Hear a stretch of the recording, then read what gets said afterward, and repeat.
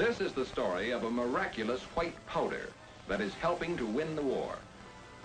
Its name is dichloro-diphenyl trichloroethane, for short, DDT. It may one day prove our greatest weapon towards victory over an enemy more murderous even than the fascist. Against disease. Time was when disease conditions in other lands didn't concern us much. The Black Death, bubonic plague of India, the Orient, Africa, periodically sweeping through the crowded millions, transmitted from the rat to the human by the flea. Typhus, common to nearly every densely populated city on Earth. Explosive epidemics wiping out almost entire populations, transported by the louse. Malaria, scourge of the tropics, carried by the Anopheles mosquito. And the many filth diseases that can be borne by flies, including the dread cholera. But these were all in far-off places with strange names, and maybe, in the security of our homes and families, we shuddered at the thought that such things could happen in the 20th century. And then suddenly, they weren't in another world after all. Our own men were out there, all over the globe, and disease was as much a menace as the enemy's bullets. We learned the full import of that at Bataan.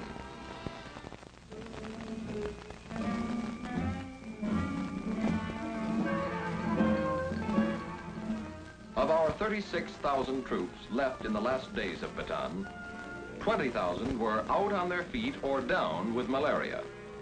The mosquito had helped the Jap to bring on the end. The flea, the louse, the fly could bring similar disaster wherever our men went. In anticipation of this, the nation's scientific resources had already been marshaled by the War Department to meet the challenge. Something new must be found to fight the menace of the disease-bearing insect, to take the place of insecticides no longer available because of the war. Through the National Research Council, this United States Department of Agriculture laboratory at Orlando, Florida, was one of the several places in which the work was centered. It was the job of this laboratory to raise the healthiest, sturdiest specimens of the common disease-bearing insects, and then to find the means of killing them. Hundreds of insecticides were tried out here, developed from materials sent in from all parts of the world. Some were fairly effective, even good. Compounds and solutions that dropped a mosquito in midair, could stun a louse, quickly dispatch a fly or a flea. But something better was needed, something that would kill all 4 insects and could be produced in the enormous quantities needed. If possible, something that might continue to kill, for a few hours anyway, or better, a few days after application. November 16, 1942, was the day that brought in a new insecticide sample from Switzerland. An accompanying letter gave some of the details. One feature sounded particularly interesting, if a little unbelievable. That was the claim that after a single application in a barn, this insecticide had continued to kill flies for a month thereafter. But scientists were accustomed to hearing exaggerated claims. The new material was given a code number and started along the testing routine. First, an elementary test against lice. A solution of the material is placed in a beaker, and the lice are added. Yes, it kills, but of course you can't catch all the lice in the world and put them in beakers. Now to apply it in powder form on the body of a volunteer. The lice are placed in a sleeve on the subject's arm.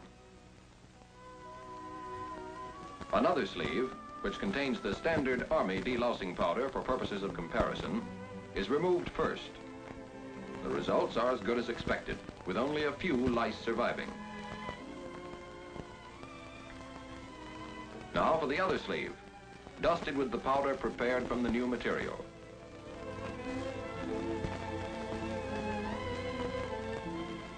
Results: every last louse dead. A fuller test. More volunteers harboring lice wear suits of underwear dusted with the new material. Results. Again, every louse dead. The new material, then, is already an important discovery. A better louse powder than any now in use. But how good is it against the other vicious three? The mosquito, the flea, the fly. First, is it adaptable? Readily solvent for use in solution form? Yes. Kerosene, diesel oil, even fuel and crankcase oil dissolve it easily. That's promising. It's easy to get these materials in the field. An emulsion is readily prepared with both fresh and salt water. It has shown really remarkable qualities for dispersion and suspension in every medium tested. Very valuable if its killing properties in these agents prove out. Its action against the common pest mosquito is excellent. Dissolved in fuel oil, 1/10 of a pound per acre is enough to kill every mosquito in the area. But it's the Anopheles mosquito that carries malaria. What about that? A little stronger dosage is needed, but it's still amazingly potent. This is a find. In dust form, it has many advantages over the old standby Paris green against the malaria-carrying Anopheles. The laboratory scientists now know the material is good, very good. That's definite. And now, what if that information that came in the letter with it, about still killing, weeks after the first application, in a testing chamber, just a box with a glass cover, a light spray of the material in 5% emulsion was applied. Then the scientists waited 48 hours. At the end of that time, flies were put in the box. Big, healthy flies. In 5 minutes, they were in violent convulsions. In a little while, they'll all be dead. Check. Mosquitoes next, the malaria kind. They didn't last as long as the flies, and another day had gone by. The spray was a day older. Cockroaches the next day, sure death. And 6 days after the original spraying, lice were put in. The lethal effects of the insecticide hadn't weakened an appreciable amount. And this was not the end of its fantastic strength. 14 months later, 1 year and 2 months after that original spray, without a drop being added, the new insecticide was still killing all comers almost as quickly as on the first day. Another thing, clothing impregnated with an emulsion of the substance was still killing lice after the clothing had been thoroughly laundered, from 6 to 8 times. Science had come on its greatest weapon against the insect killer, an incredible new weapon against disease. The War Department was quick to put the new substance into use in the field, under the abbreviated name DDT. But let a medical officer tell you how effective it has proved. DDT is the most powerful of the new weapons which the Army is now using in its war on the insect-borne diseases.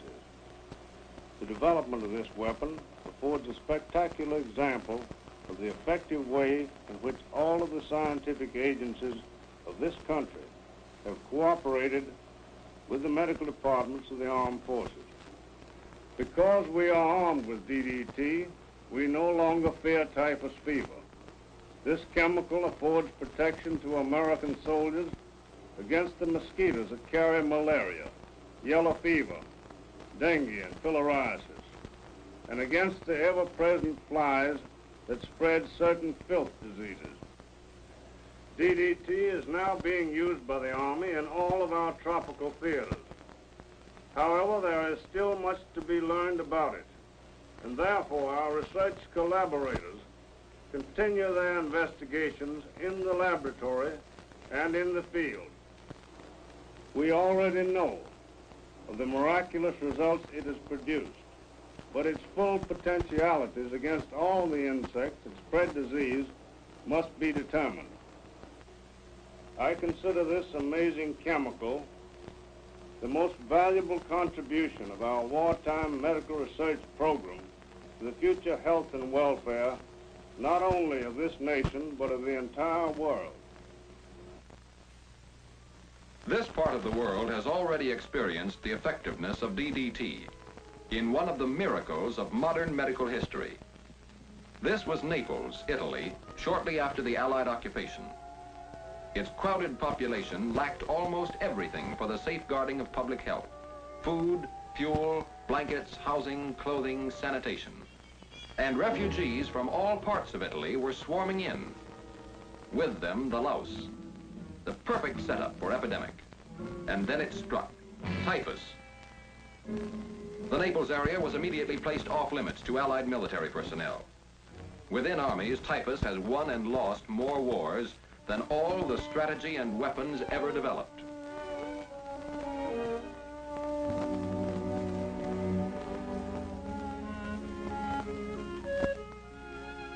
But for the jammed civilian population of Naples, there seemed little hope.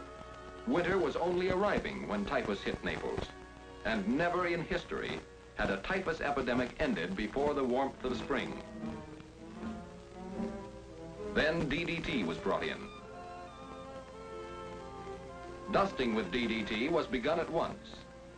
First, every case of typhus was tracked down, and every person who had been exposed was rid of the murderous louse by the powder. Next, the 40,000 Italians dwelling in the jam-packed air raid shelters were deloused.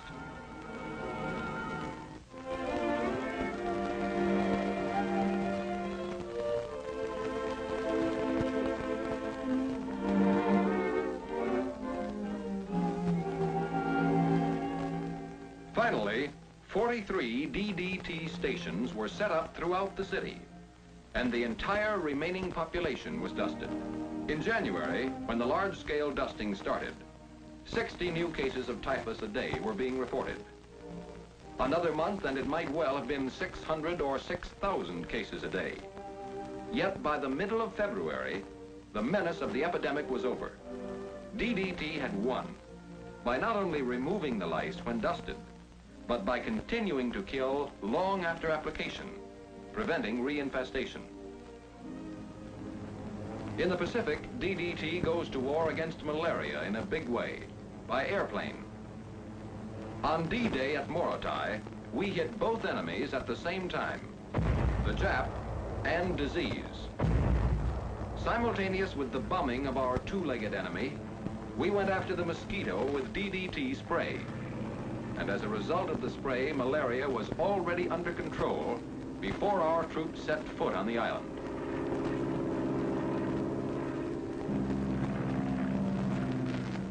The Japanese did not live long enough to enjoy the island rid of mosquitoes by DDT. Yes, today DDT is necessarily a military weapon. We're turning it out by the thousands of tons, but every ounce is needed for the war effort. When the fascist is finally beaten, though, DDT will be available to all. Already it has been found to be highly effective against many kinds of agricultural insect pests. It will aid in stamping out disease around the world.